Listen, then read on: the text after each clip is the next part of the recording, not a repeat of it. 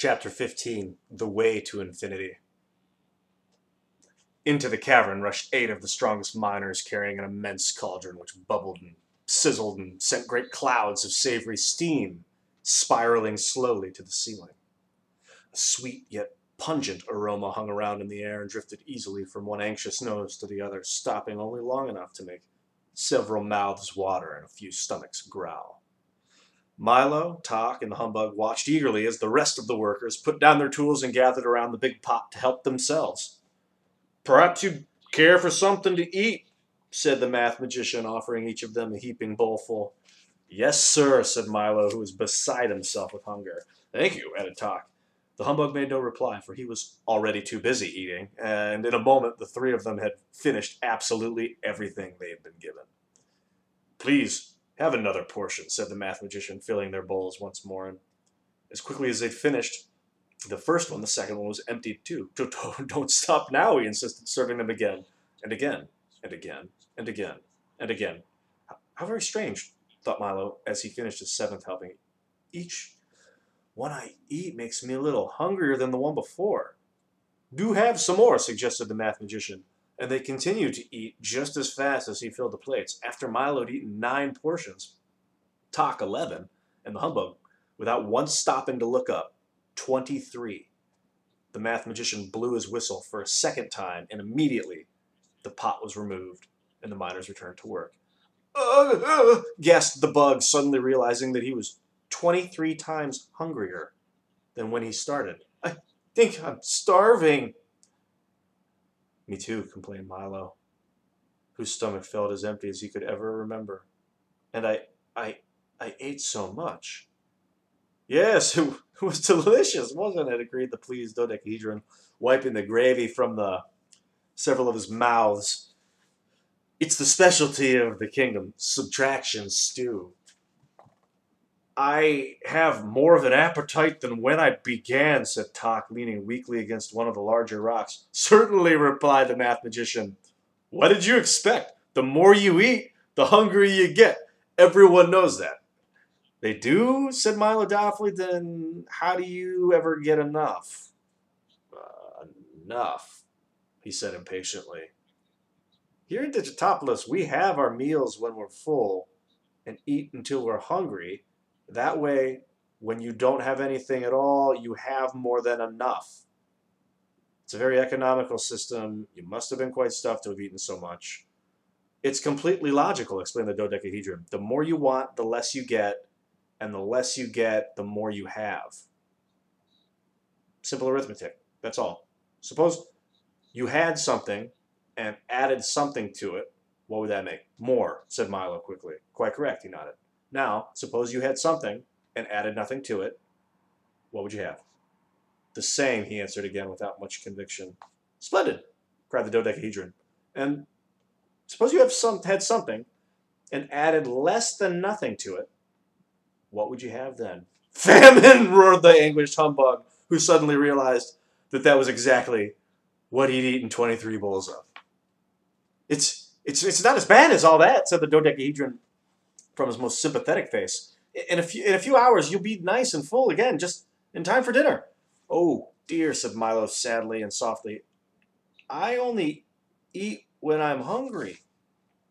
"What a curious idea," said the math magician, raising his staff over his head, scrubbing the rubber end back and forth several times on the ceiling. "The next thing you'll have us believe is that you only sleep when you're tired." And by the time he'd finished the sentence, the cavern, the miners, and the dodecahedron had vanished, leaving just the 4 of them standing in the math magician's workshop.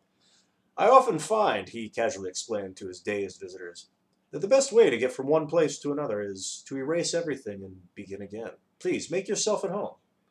"Do you always travel that way?" asked Milo, as he glanced around curiously at the strange circular room whose 16 tiny arched windows corresponded exactly to the 16 points of the compass. Around the entire circumference were numbers from 0 to 360, marking the degrees of the circle, and on the floor, walls, tables, chairs, desks, cabinets, and ceiling were labels showing their heights, widths, depths, and distances to and from each other. To one side was a gigantic notepad set on an artist easel, and from hooks and strings hung a collection of scales, rulers, measures, weights, tapes, all sorts of other devices for measuring any number of things in every possible way. No, indeed, replied the math magician, and this time he raised the sharpened end of his staff, drew a thin straight line in the air, and then walked gracefully across it, from one side of the room to the other. Most of the time, I take the shortest distance between any 2 points. And of course, when I should be in several places at once, he remarked, writing 7 times 1 equals 7, carefully on the notepad, I simply multiply. Suddenly, there were 7 math magicians standing side by side, and each one looked exactly like the other. How did you do that? Gasped Milo. There's nothing to it, they all said in a chorus. If you have a magic staff. Then 6 of them canceled themselves out and simply disappeared. But it's only a big pencil, the humbug objected, tapping at it with his cane. True enough, agreed the math magician. But once you learn to use it, there's no end to what you can do.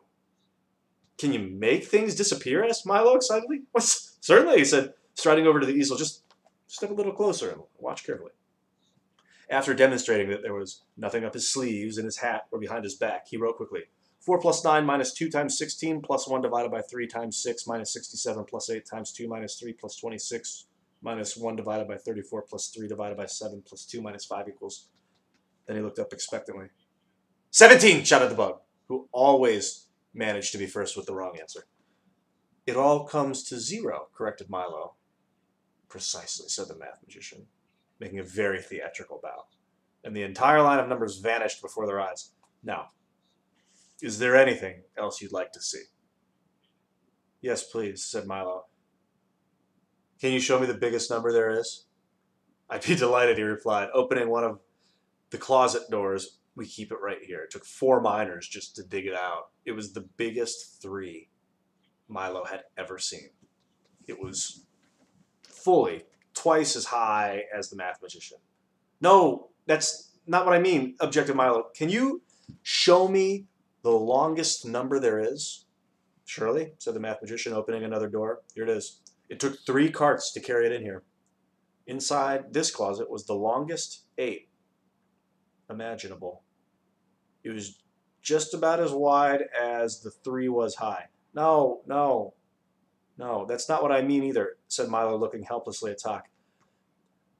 I think what you'd like to see, said the dog, scratching himself just under 4:30, is the number of greatest possible magnitudes. Well, why didn't you say so, said the math magician, who was busily measuring the edge of a raindrop. What's the greatest number you can think of?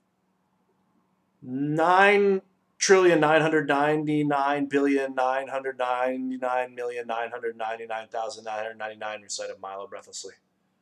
Very good, said the math magician. Now, add 1 to it. Now add 1 again. He repeated when Milo had added the previous one. Now add 1 again. Now add 1 again. Now add 1 again. Now add 1 again. Now add 1 again. Now add 1 again. Now add... But when can I stop? Pleaded Milo. Never, said the math magician with a little smile. For the number you want is always at least 1 more than the number you've got, and it's so large that if you started saying it yesterday, you wouldn't finish tomorrow. Where could you ever find a number so big? Scoffed the humbug. In the same place they have the smallest number there is, he answered helpfully. And you know where that is? Certainly, said the bug, suddenly remembering something to do at the other end of the room. 1/1,000,000th? Asked Milo, trying to think of the smallest fraction possible. Almost, said the math magician. Now divide it in half. Now divide it in half again. Now divide it in half again. Now divide it in half again. Now divide it in half again. Now divide it in half again. Now divide... Oh, dear, shouted Milo, holding his hands up to his ears. Doesn't that ever stop either? How can it, said the math magician, when you can always take half of whatever you have left until it's so small that if you started to say it right now, you'd finish even before you began. Where could you keep anything so tiny? Milo asked, trying very hard to imagine such a thing. The mathematician stopped what he was doing and explained simply, "Why, in a box that's so small you can't see it. In a dresser that's so small you can't see it. In a house that's so small you can't see it. On a street that's so small you can't see it. In a city that's so small you can't see it, which is part of a country that's so small you can't see it. In a world that's so small you can't see it." Then he sat down, fanned himself with a handkerchief, and continued, "Then, of course, we keep the whole thing in another box that's so small you can't see it. And if you follow me, I'll show you where to find it." They walked to one of the small windows, and there, tied to the sill, was one end of a line that stretched along the ground and into the distance until completely out of sight. "Just follow that line forever," said the mathematician, "and when you reach the end, turn left. There you'll find the land of infinity, where the tallest, the shortest, the biggest, the smallest, and the most and the least of everything are kept."